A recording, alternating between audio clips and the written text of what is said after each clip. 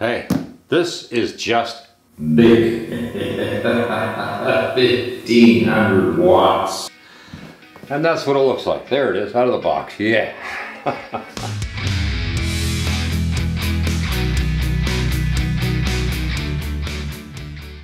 With 1500 watts, this is the biggest power station I've ever had in. At 1500, I can plug in, pretty much run anything I want. The very first thing I noticed was this, it's extremely heavy. Oh man, it is heavy.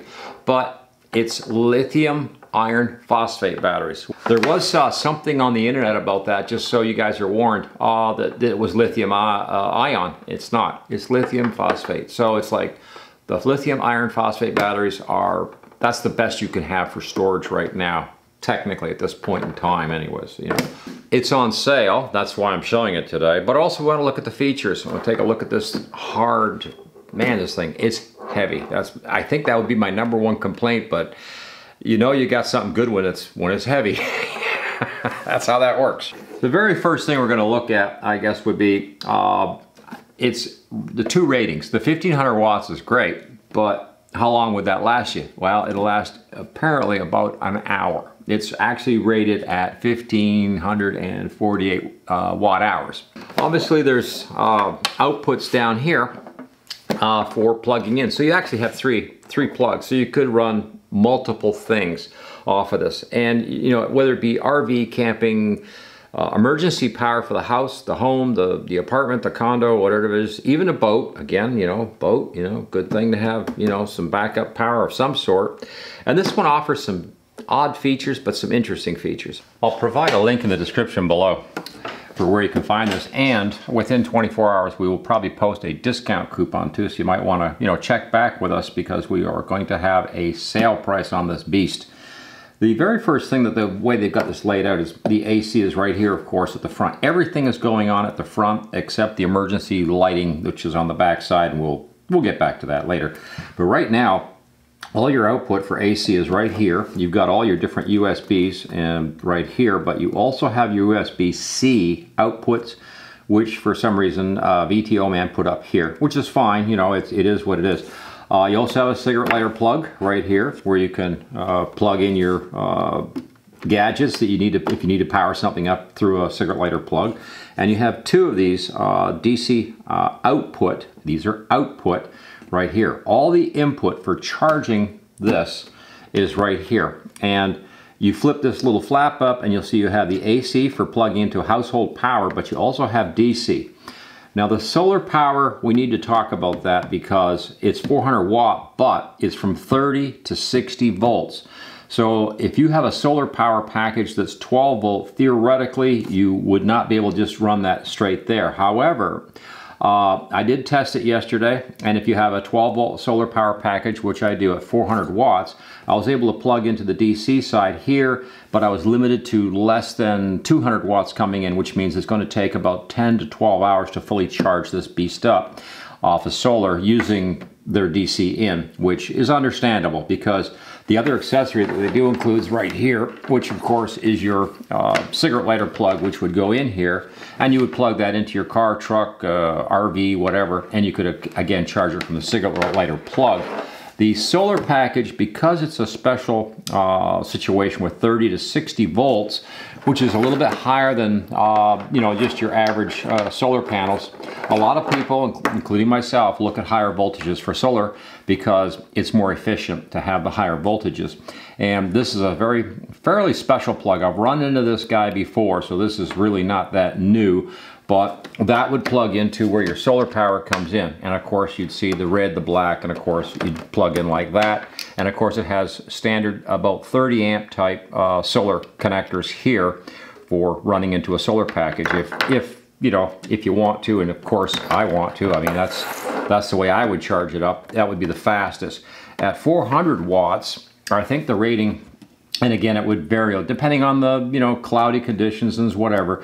You're probably still looking at about 6 hours to run at 400 watts at a higher voltage and bring it in. You might get away with less than that, or it might take longer. And again, it depends because We had a sort of a semi-cloudy day the other day, and this thing was, I was testing and timing this, and it ran up to about 10 hours, but we had miserable conditions as far as, you know, there was like clouds on and off throughout the day, and I was only using the DC input, which limits you to about 125 watts, roughly maximum. So it's not going to allow in, you know, the full 200 watt spectrum of your solar package or something like that if you're using something portable, something like that even. So if you really do want to go portable, I would highly recommend that if you're going to do that, look at the 400 watt package, because that's going to give your fastest recharge time. As a standby or emergency power for the home or something even, it's still great. You'd have at least, depending on how much power you're using. If you're using 500 watts, you would get like 3 hours out of this. If you're using only 200 watts to run your TV and a couple things, you know, during emergency knockout, you could extend yourself into 8 and, you know, 10 hours out of this sort of thing. So it really depends on how much, you know, power you're using. I used this the other day as an experiment, and I plugged I have a portable air conditioner in here, and the same thing. I ran the portable air conditioner off of this for, actually got 2 hours. And there's something else I got to mention here too. It's said, and we're going to test this out, it's said that we can technically, I guess we'll call it daisy chain. We could actually interlink these together. So you could have more than one, so you sort of like double the capacity of what you can have. So having multiple VTOMAN, you know, these packed together, you could extend the time. So you'd have a lot longer, you know, you could double your range, triple your range, depending on, of course, you know, affordability is a big thing here, but how many of these things you have kicking around. The next thing I wanted to do is I want to go over the specifications with you, because there may be some confusion as to what I just talked about, and I just wanted to get that out of the way. The other thing they've got here is a car jumper right here. And you can order separately, I think it's about $30, a car jumper kit that will plug in right here, and it'll allow you to jump the battery on the car to boost the car for starting it up. Let's look at the specifications on this monster. I'm gonna push that out of the way, yeah. Yeah, the particular model I have today is the PB58, which is of course the FlashSpeed 1500. The battery capacity is at 1,548 watt hours. So that's why I say about 1,500 watts for an hour. And you can do the math. If you're 500 watts, it would be 3 times that, so it'd be 3 hours, whatever. So yeah, you know, you can get some pretty good life out of this, and you're not gonna hurt it, because the battery type is a lithium iron phosphate battery, which they can handle going all the way down to almost pretty much 0, you know, and you're not gonna hurt the battery, and it can have, like, you know, 10 years of life plus, and also this can be recharged, you know, 5,000 times or something. So it's really, it's the best thing you're going to want in a power station is that. Now, AC input, and that's what really throws me off, is when you plug it into household power, it's going to draw up to 1,500 watts maximum in order to recharge itself. And of course, it's going to recharge really quickly using household power, but I'm not into that. I'm into using solar power, is really my big thing. But the next thing, of course, is the DC input. Now, that's at 12 volts, 10 amps, rated at 120 volts. And this is where I plugged my solar in. I tried a couple different arrangements with solar to see what I could do, but really at 12 volts off the solar package, it's going to take about 10 hours to recharge, roughly. It says 6 to 10, but, you know, give it the full 10 hours anyways, just to top it off. The Anderson connection, which I showed you, which is that black and red connector, is at 400 watts, but look at the voltage, 30 to 60 volts. So you're going to need a 400 watt panel that's rated between 30 to 60 volt output, and they are available. You can find them, or series up 4 panels or something like that, you know, and raise the voltage on some panels in order to, you know, get up high enough to get this range so you can actually charge this. It can be done. It's, you know, no question there. The next thing is the AC output, which is 1,500 watt, but it has a peak of 3,000 watts. So if you're starting something big up, like say a table saw, you know, or refrigerator, a lot of times they surge a little bit, and this thing can handle that surge and then keep it running, because once you get a couple seconds past the surge of startup on a motor, it'll drop to its run speed, which might be, you know, below 1,500 watts even. But that's perfect. I mean, that is absolutely great for any kind of heavy tooling, that sort of thing. And it's, of course, pure sine wave. So we'll go down to the next item. The car charger, which again, 12, 10 amp, you know, this is something that just it's with the package. USB outputs, USB-A, also USB-C, and they're rated from 5, you know, and 3 amp. This is all typical ratings for this type of USB systems for charging your laptop, your phone, or whatever have you. And just imagine, you know, you could charge your phone, I don't know how many times with that much power. That would be kind of crazy. Operating temperature is in, well, because we're in the US, we're going to talk -4 degrees Fahrenheit to 131 degrees Fahrenheit. So yeah, you almost don't want to live in Texas right now. You're pretty close to that. Yeah, yeah, bad, huh? Charging temperatures, 32 degrees Fahrenheit, just above freezing is best, of course, up to 131 again. Because of heat, you know, it needs to be in that range. And dimensional product, I'm not even going to look at that. Just say 15 by whatever. Yeah, it's fairly bulky. And look at the poundage on this thing, 41 pounds. Like I said, she's heavy. So one of the strongest things, I recharge this with solar. I will not, like I said, I don't want to use the house or the grid, because that's the whole, to me, this is part of the idea of getting away from the grid, is, you know, using anything, including these portable power stations. And this one, I'm going to turn it on, and it's at, let's see if we can get her going, and turn the AC on. There we go. And this is my air conditioner. It's a portable air conditioner for the garage, and I want to be able to run it off of a station where I run the AC for a few hours a day or something, and I can just put this back on solar, and the days that I'm not using the AC or the garage, I can have this charged up fully. So right now we're going to hit the, are we ready? Here goes the power. Bang. Oh yeah. Boom. Yep. And she's blowing cold air immediately, almost immediately. Yep, starting right up. Now, wattage wise, I think this is rated for about 900 watt, and so right now it's just coming up to around 570, you know, it's close to 600 watts. We ran this the other day in here for a test for this machine, and found that this ran for a couple of hours before this got what I consider to be low, and I wasn't sure how low I could go at the time, but apparently you could run this down to almost 0 without hurting it. So hey, that's a good thing. That's another nice reason to have a power station. We're at 600 watts and climbing a little bit. So, and we've got cold air blowing into the shop now. So handy. And when I'm finished here, I'll take this out to my solar package, plug it in, and charge this back up on solar. Win-win. Yeah. Okay, man, I'd like to just leave that running right now. That feels pretty good in here. Well, we're back over to the bench. So on the top of this, there's a great little storage area where you can, all these cables that come with it. This is really cool. It comes with the AC cable. It can plug in the front to, like I said, charge off the house. I'm kind of against that because I like to run solar. I like free energy.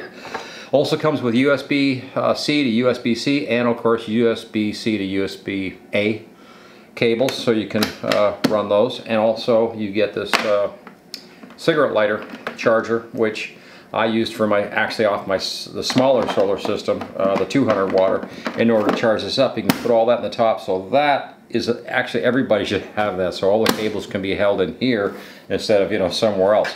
We ran the AC for about a half hour or so in here, so we're down to something like 83% or whatever charge. So I can take this back out to my solar now and charge it right back up to 100% and have it ready to go for the next time I want to run the AC in here. I like it. Efficiency wise, you're looking at about 85% roughly. One of the things you have to remember is if you're making AC, for example, you're running an inverter inside this machine. So that's costing you. You may not see the cost, but it's there, you know. And also don't leave the AC running all by its lonesome. It will eventually, I would think, run this down because it does draw. Now theoretically they say after, I think it's 8 hours, if there's been no load, nothing has happened here, it will shut itself down, so that it conserves some of the energy, which is, again, cool. There's a lot of great little features. VTOMAN put a lot of interesting things in here. One of the things it doesn't have, which some of the other power stations have always had, is the little timer thing where it tells you how long it can sustain a certain load for a certain amount of time or something, and it calculates it and gives you a reading. I do like that feature. This one doesn't have it, but it's at a great price for what it is, because let's face it, a 100 amp hour battery right now is well between, you know, what, $350, $400 or something just for a cheap one. And what you have here is technically more than that. You have, you know, over 1,500 watt hour battery built into this power station with an inverter, all the charging you're going to need for charging cell phone, for running things. So it's a full package that's really nice. That's the only, and it has two handles. Yeah, one dumb guy on this end, the other dumb guy on that end to carry this thing. I saved the best till last. This is the car jumper, which, like I said, you'd have to order that. But I also noticed they have this jumper here, which is to tie and daisy chain these together. So you could add a battery here to double, you know, the capacity of the system right here.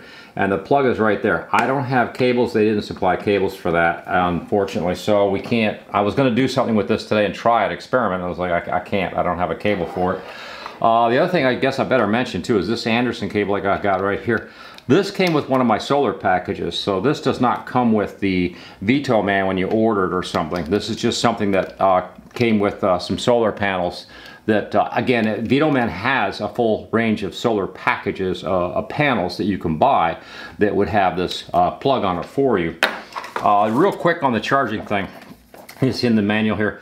The wall outlet charger supposedly will charge this fully up in about an hour. So for emergency power, you could have this plugged into the home, and if the power goes off, you have this huge, you know, 1,500 watt machine ready to go. So that's a cool thing.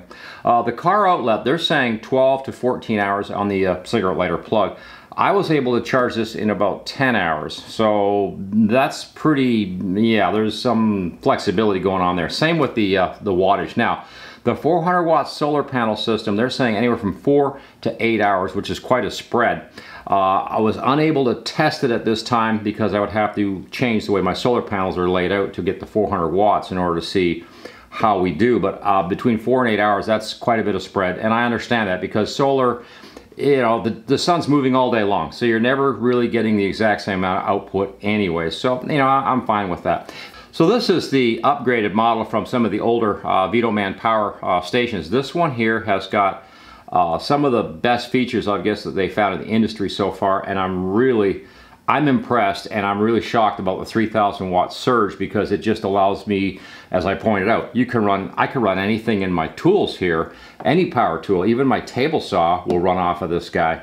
That is just awesome, because if you were building a house out in the woods and you didn't have power around or something like that, and you brought this with you, wow, you'd have all the power you need to run all the power tools you want. That's freaking awesome.